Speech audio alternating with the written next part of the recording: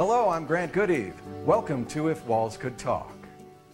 When Lark and Michael McCarley moved to Lancaster, Pennsylvania in the summer of 2000, they found themselves in an area where many of the other families had lived for several generations. That proved to be a big help when the couple started searching for information on their Victorian mansion. As the McCarleys got to know their neighbors, they realized that their 1882 house had a reputation for its healing properties. Even though we only had 20 minutes, we had a feeling that this was it. Lark and Michael McCarley postponed their flight out of South Central Pennsylvania so they could take a short tour of an 1882 Victorian mansion. What little they could see of the three-story home in that time was enough to convince them to leave their house in Tennessee and move to Lancaster. We went back to Tennessee, we took a few pictures and looked at them, made an offer, and we never saw it again till the day we took possession of the keys. After they purchased the house, the McCarleys spent hours uncovering the treasures they missed on the first brief tour. It was like seeing it for the first time because it had been over 3 months since we made the offer, and we opened the doors and they knew this was our house. Lark and Michael still remember their delight at finding the ornate crown molding, inlaid floors, and old-fashioned bathroom fixtures. But their biggest surprise came in the form of a mysterious machine sitting in the depths of the house. It was our first trip down the stairs. We didn't know what to expect, and we certainly didn't expect to find this, of course. While the label told them it was a gas machine, the McCarleys had no idea what it was used for.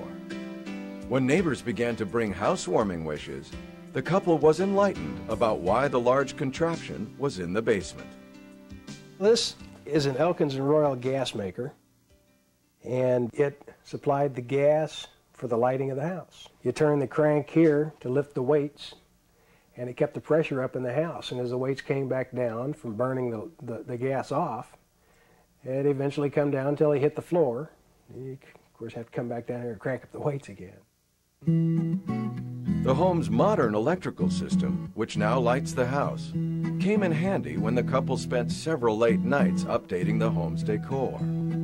When Michael began to repair some damaged molding, he wanted more than a cosmetic Band-Aid. In the barn, he found the perfect material to perform reconstructive surgery. So I had the baseboard material, I had a lot of the trim work. I didn't have to deal with finding old wood. It was here already. I was tickled to death. The McCarleys began to build a picture of the home's previous owner with some of the other items in the barn, like a set of early 1900s riding stirrups and a book on horse medicine. A signature in the front of the 1883 book gave the couple their first hint at who had lived here before. It was signed by Martin Ringwald, and this really started inspiring us to find out who owned the house. When the Ringwald name turned up on an 1875 map of the neighborhood, the McCarleys realized the family owned the home for more than a century.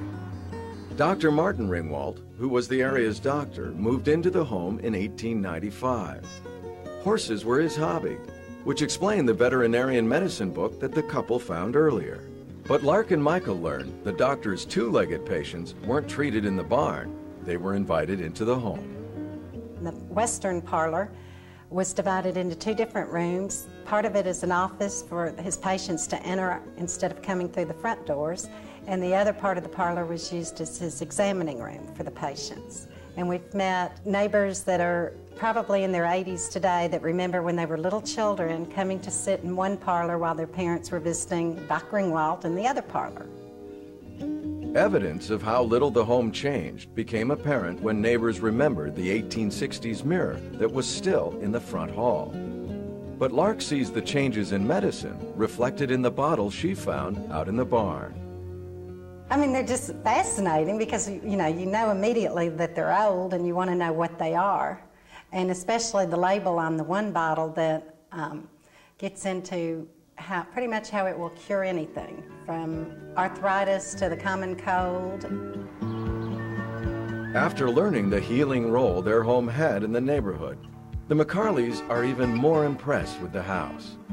Their only concern is that their wish to find out more of the home's history may be an incurable desire. We're making little discoveries all the time. And things start kind of, fitting together a little bit better. And you start getting the whole history of the people that lived here.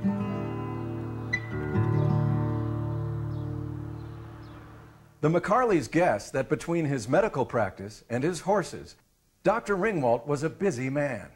But the couple uncovered evidence that he had time to indulge in at least one other hobby. Michael uncovered the remains of a stamp collection in the barn. Some of the pages were blank, but one page still had 20 stamps on it. Michael and Lark believed the blank pages show that stamp collecting probably took a back seat to his other passions.